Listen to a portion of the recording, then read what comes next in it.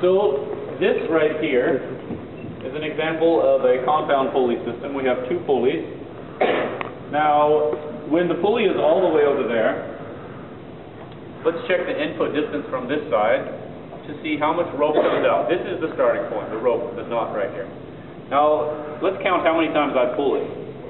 1, 2, 3, 4, 5, 6, about 5 times, right? Yeah. And this moved this far. So we can measure the input distance. You see how long it is?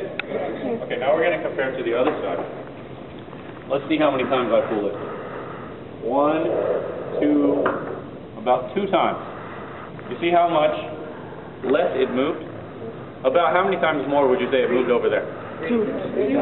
Okay, if it was 2 or 3 times further that it moved over there, what's the formula for mechanical advantage? S equals D input over D output. Yeah, D input, the input distance divided by the output distance for every simple machine, and also for compound pulleys. So if that distance is 3 times as long as this distance, then what it means is the force that someone applies on that side, it gets multiplied. So it's like this. Every time I pull this, I can apply a certain amount of force.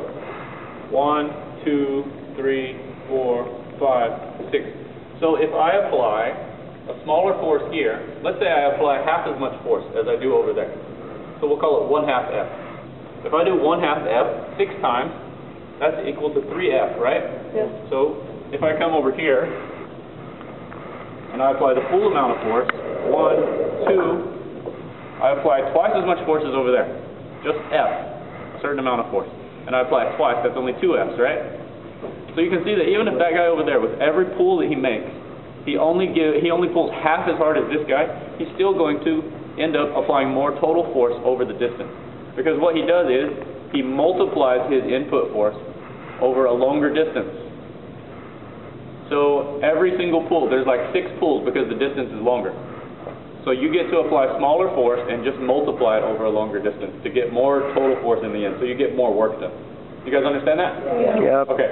So let's have some volunteers to demonstrate this. Hisham and Abdullah. Okay, Abdullah, come to this side here. Hisham this side. Now let's put this in the center. So it's going to start right here.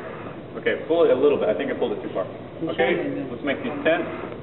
You guys get a good firm footing. Don't start until I say, I'm going to say ready, set, go, and when I say go, you start pulling.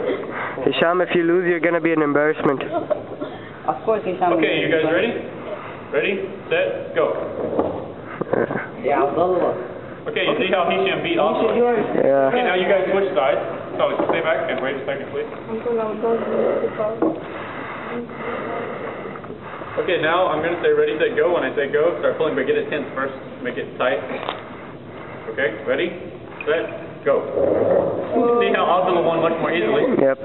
So this demonstrates that because the distance here is so much longer, this force gets multiplied over a longer distance. With every single pull, you can apply less force and still get more total force. It multiplies your force.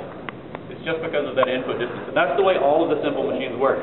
Whenever you can multiply your force over a longer input distance, it's the same with a lever. If you have a longer lever arm and you apply your force there, you multiply your force.